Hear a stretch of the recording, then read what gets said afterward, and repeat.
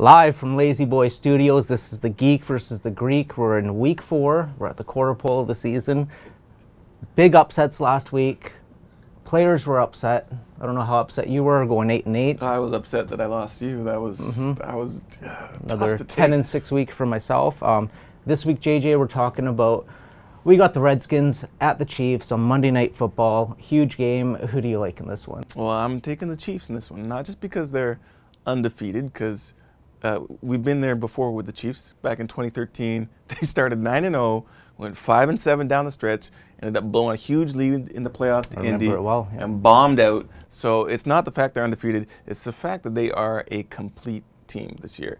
On offense, they're averaging over 30 points a game, one of 3 teams that are doing that, more than 400-yard offense. On defense, you know, they're in the top 7 in points against. They're a complete team. And they've got game breakers, like that kid, Kareem Hunt, the tornado out of Toledo. Oh. First player in NFL history to have touchdowns of 50-plus yards in each of his first three games. I mean, the kid is amazing. He is. And as long as Alex Smith can, you know, not turn the ball over, just play a good conservative game like he has been doing, then you can't take the Redskins. You got to go with the Chiefs, especially at home. Well, you know, you make a lot of good points here. This is this is a very good Chiefs team, but every team has its warts, and this Chiefs team is not great defensively, okay? Now, they rank 28th in yards allowed. They gave up 333 passing yards to a common enemy here, the Philadelphia Eagles. Both teams have now played them.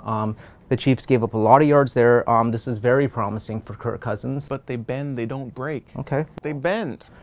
This Kirk Cousins offense, they're 8th in overall yards, and this is the 6th best running team as well, too. So Fat Rob. They got some things going for them. Now, the talk in Washington is not the offense, though. It's their defense. So this is the 5th overall best defense, 2nd best against the run. So Kareem Hunt may have met his match on Monday night. And this is also a team that shut down your high-octane Ravens on Sunday night. You mean my Raiders? Raiders, yeah. Actually, my Ravens got blown out by Jacksonville. Yeah, a little Freudian slip there. Well done. 128 yards for Derek Carr.